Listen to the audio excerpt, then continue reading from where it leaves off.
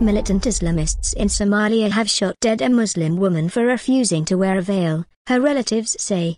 Rukia Farayaro was killed outside her hut near the southern Somali town of Hosingau by gunmen belonging to the Al-Shabaab group, they say. The militants had ordered her to put on a veil, and then killed her after returning and finding she was still not wearing one, the relatives said. An Al-Shabaab spokesman denied the group had killed the woman. Al-Shabaab does not fully control the area where she was living, he added. Relatives, who asked not to be identified for fear of reprisals, told the BBC that Mrs. Yaro was killed at about 7:30, 4:30 GMT. She was shot twice and died instantly, they added.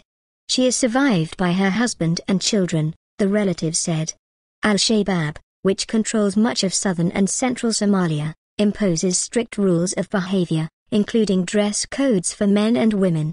BBC Somalia analyst Mary Harper says the fact that Al-Shabaab has denied killing Mrs. Yaro suggests that rogue elements within the group may have been responsible for her death. It is also possible that Al-Shabaab wants to distance itself from the shooting because it is likely to provoke a strong public reaction, she says.